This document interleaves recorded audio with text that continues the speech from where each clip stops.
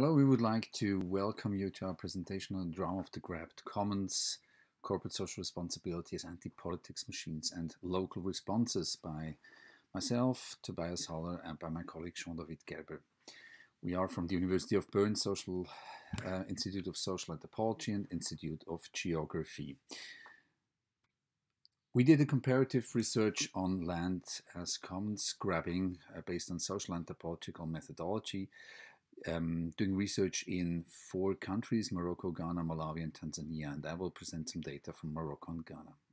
The result of this research is that land grabbing has to be understood as commons grabbing, which is often hidden also by the promise of material development benefits through investment, market incorporation, private land titling, and also compensation measures. To these add corporate social responsibility development schemes that actually promise development that come through investments in land. We are asking, how does this grabbing process unfold and what are the commonest responses to these processes?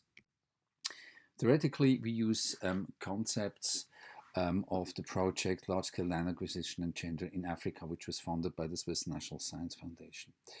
We use James Ferguson's anti-politics machine that critically interrogates the development discourse that is used in large investment schemes and that hide power asymmetries and also the way that formerly common property is transformed into private property or state property, and thereby the commons are taken away.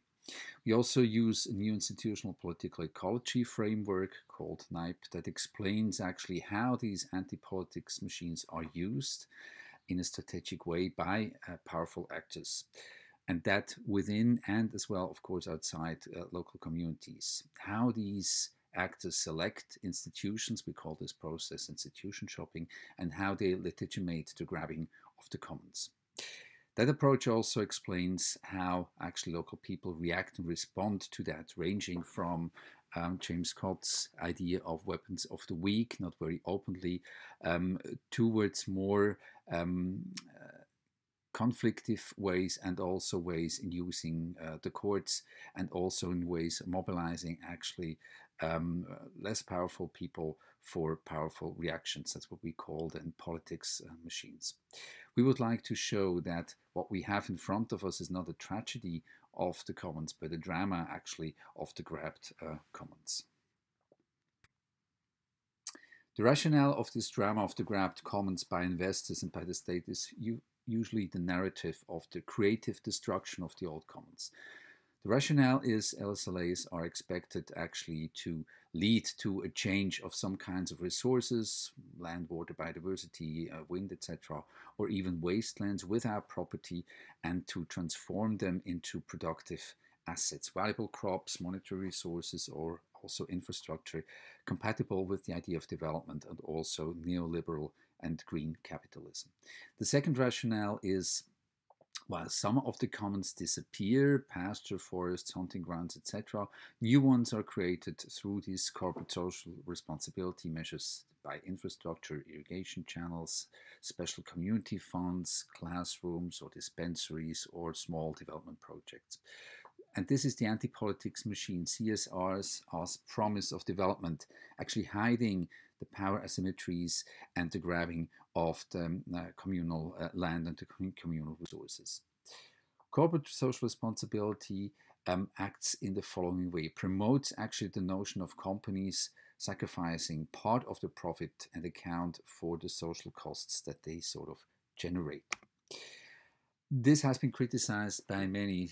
For instance, Greer and Bruno call this a greenwashing, by which actually it can be hidden that environmental impacts actually unfold via these investments in agri-industrial land or mining or other activities.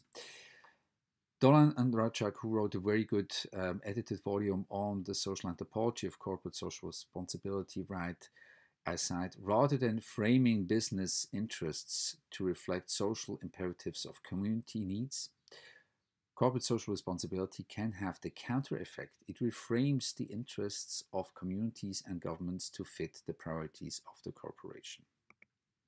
This means the proclaimed win-win-win outcomes, winning the economy, winning local people, and also winning the environment for sustainable development, needs to be really confronted with empirical research, and that's what we did.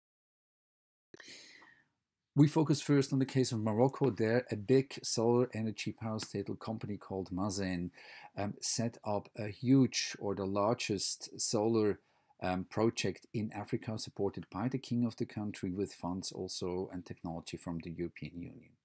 38 corporate social responsibility development projects were set up, which is really amazing. But however, these were mostly not adapted to local needs. Payments for basic or unwanted services with very bad distribution, very bad access, actually, which do not really sort of compensate what has been lost in this area. Often also the deal that were signed by the commoners, Berber groups actually who gave away this land, this deal was related with low and not accessible compensation and did not include actually all communities and specifically also not women. It removes high plateau pastures and herbs, which were seasonally very important for women and also for seasonal pastoralists. So a very low price actually was received for so-called idle land, whereas people are actually excluded from many of the benefits. So this means loss of cash. Specifically, women were collecting herbs to feed goats to sell the meat on the market and got some cash for it. That was lost, and also mobility and access to water was lost. But this is actually not the drama of the tragedy of the commons, but it is rather actually the drama of the grabbed commons.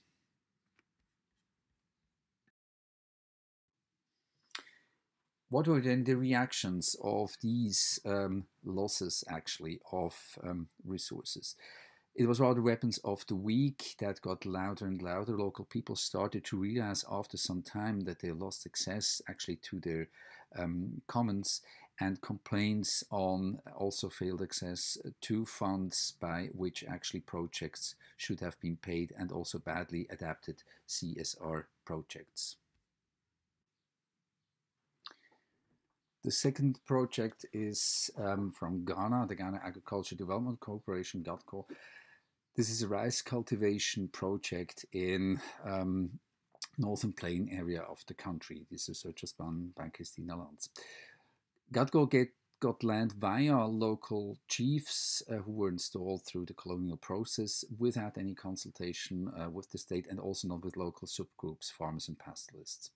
The company promised jobs for the land and a lot of these CSR projects via chiefs, but on the same time, GATCO destroyed a lot of commons, land close to rivers, fish ponds, grazing areas as well, without any compensations. Also, few jobs were offered, and only the women could do some after harvest rice picking, which then was also sold by the company, labeled as gender project.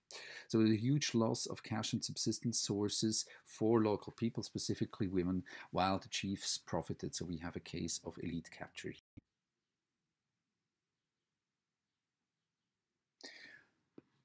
The local reactions here were more severe than in the first case we show. It shows the range of local responses and reactions. Here we had collective action, specifically violence, also by pastoralists to threaten to use violence to get back the land.